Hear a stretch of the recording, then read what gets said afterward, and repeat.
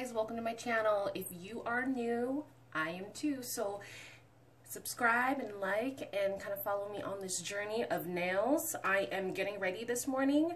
I kind of wanted to do a quick intro about who I am, where I came from briefly while I get ready for work. Okay, so I've been in the nail industry for 12 years, professionally licensed for 12 years, going on 13. And I loved the whole beauty industry since I was a young girl, 10 years old, I think. That's when I got my first Wet n Wild lipstick or nail polish. And from there, I just really enjoyed it. So I kind of wrote myself a little, like, what is it called? Like a vision board, but it was a vision list. And going to cosmetology school was one of them. So if I pause a lot, guys, I'm sorry. It's actually really hard to video yourself and do makeup, so props to all you makeup vloggers out there, because this is really difficult. Okay, so I went to, I wrote a list out, and that was just something I really wanted to do. My sister kind of was like, Leah, if that's something you want to do, write it on a list so you see it every single day. And, you know, I really thank my sister for that, because I probably would never written it down. I just would think about it. So if you have a goal, definitely write it on a paper or put it up somewhere so you can see it. So fast forward, I was 18, 19, I went to manicuring school, or sorry, I went to cosmetology school. And I did really enjoy it, but to be honest, it scared the crap out of me because, you know, what if you mess up someone's hair and that's all they got? You know what I mean? They didn't have Olaplex and they didn't have all that like hair saving stuff that they do now, you know? Olaplex is pretty new. It's only been maybe at the most 2 years it's been out. I don't even think that long. So, and don't mind all this contouring, guys. I'm just contouring just in case you're curious. So I dropped out of beauty school and I went in just for manicuring school. 400 hours is the requirement here in California, and got that finished, took my state board, and started working at a salon. Someone got me an interview to work at a nicer salon, so I work at a booth rental full service salon. So it's got hair, estheticians, you know, that kind of thing. It's got everything. It was a really good start for me. I mean, they had lots of walk-ins. It was a good location, so they had lots of walk-ins. And so I've been to a couple different salons, so I loved all the salons I worked at. To be honest, I took something from every single salon I was at. What else? I take continued education for nails every single year. There is not, like, I take a class every single year, sometimes 2 if I can, because they do get expensive.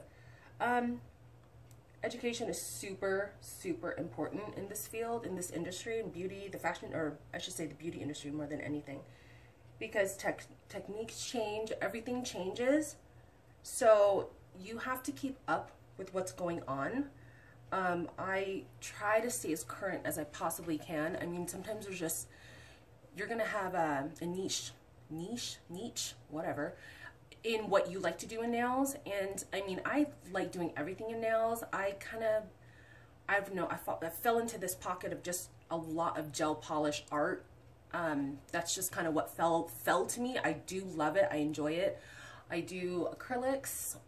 That's kind of where I started, was acrylics, mainly acrylic art, acrylic, you know, 3D flowers and all that stuff. And then hard gels as well. That's kind of like what my main 3 services I do.